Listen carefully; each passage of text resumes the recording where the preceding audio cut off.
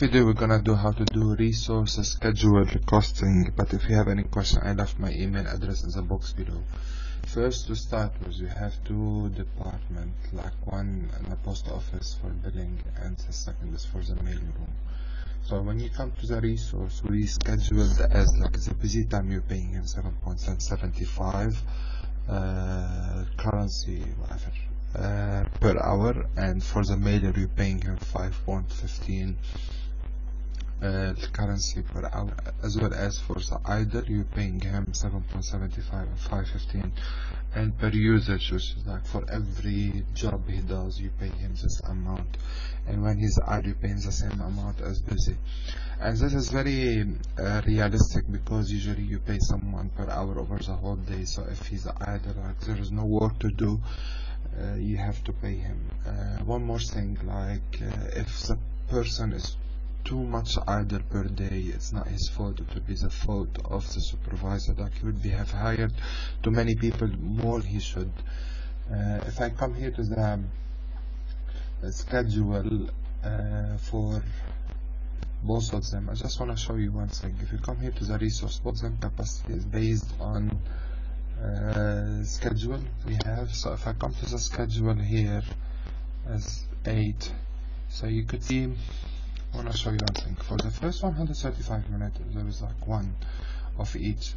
For the next 15 minutes break, and then he works 90 minutes, and then he break 1 hour, then he works 90 minutes, and he has a break of 15 minutes, then he works 45, and then he works infinite.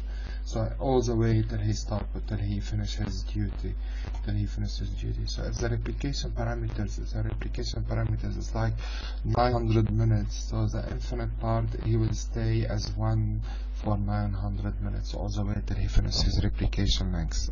Okay, so he has 2 breaks. So if I have a program which is like 480 minutes, so you would be 8 hours, 480 minutes, 8 hours. And then if I click on results, so we have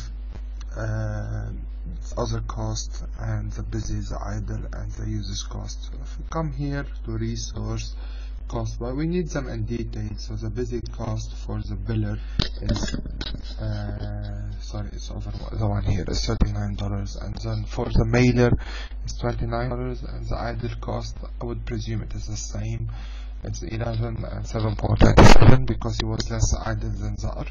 Concerning the usage cost, as you could see here, he has made 6.16 and 6.1 as a